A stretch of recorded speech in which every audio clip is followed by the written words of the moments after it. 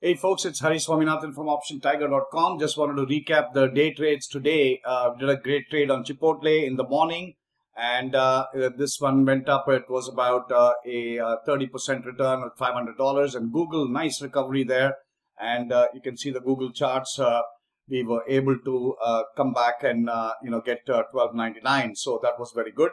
The Nvidia is down, but we've converted into a debit spread and taking it into tomorrow. On the swing trades, we did very well on Google. Google made a beautiful charge today, and so yesterday's there was about 900, so totally about $2,400 profit on Google. And we opened a new trade on Amazon that is up 500. The rest of it, we booked quite a bit of profits on these, but they're still down. We're managing it. These are swing trades, of course. All of them have several days or several weeks to expiry.